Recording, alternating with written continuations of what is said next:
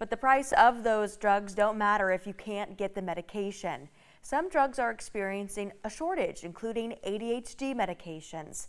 And with school back in session, that's causing some parents to scramble to find the right meds for their kids.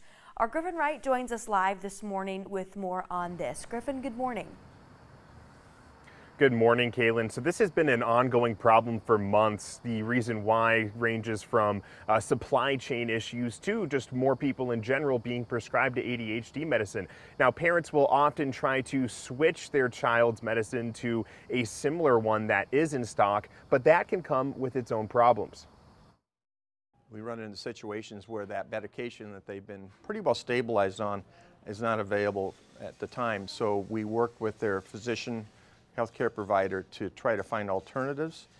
Sometimes that works and sometimes it doesn't work as well, because a child could be really maintained well on a specific med, and if you have to change, sometimes there's a little bit of an adjustment period for these meds to work better. So it's kind of a trial and error basis right now to find the right med if their current medication is not available. Pharmacists recommend calling 3 days before you run out of medicine to make sure they can get the order filled, or if it's out of stock, that gives you time to find either another pharmacy that has the medicine or work with your provider to find a similar medication to switch to. And if the worst case scenario does happen and your child has to go without their meds for a day or two, there are things that you can do to help them prepare.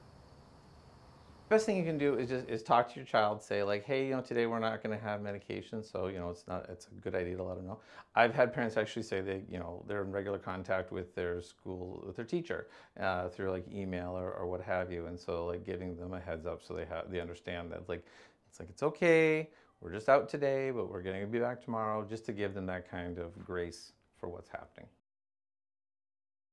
Now, another thing that happens is sometimes the generic version is out of stock of a drug, but they still have the name brand version, and that can get really complicated and expensive, all depending on insurance. Now, experts say they expect this shortage to actually continue at least through the end of the year. Okay, we'll be watching to see what happens. A lot of people use these medications, and really helpful for students once they go back to school. So Griffin Wright reporting live for us this morning. Thank you, Griffin.